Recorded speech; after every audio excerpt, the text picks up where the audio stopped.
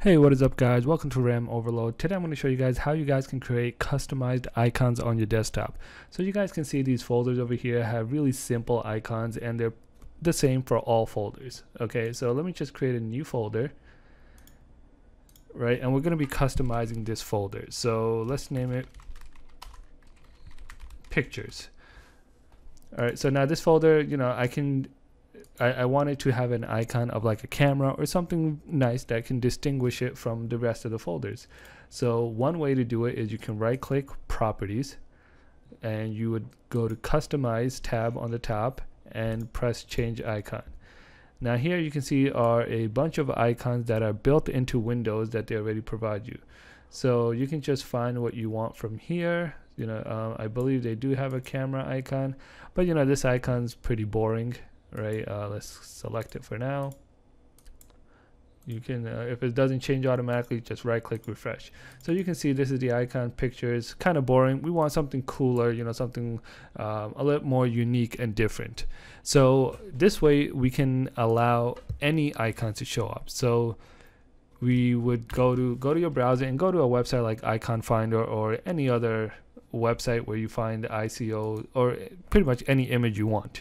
Okay, so we'll search camera. I already have it searched here, so I'm going to search camera, and we can choose the Instagram one. I'm not going to choose that. This red one's nice over here, but let's just keep going and seeing if we see something better. Let's just go with this red one. Okay, and just remember it does need to be in an ICO format. So you could download a PNG and then convert it into an ICO. You can just go online, PNG to ICO, and the first website that comes up, you can select that. But this already provides the ICO option. So we're gonna you can change. All right, so we're gonna just download the ICO. We have it downloaded, and let's put this to the side, and now let's right click this again, properties, let's go to customize, change the icon.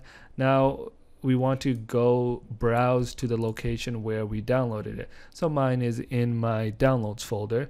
So remember, you might want to put it in like another folder. You wouldn't want to put it in like a generic folder like downloads, where you might remove it and then it could corrupt the image, or it wouldn't corrupt the folder, but the image could get messed up.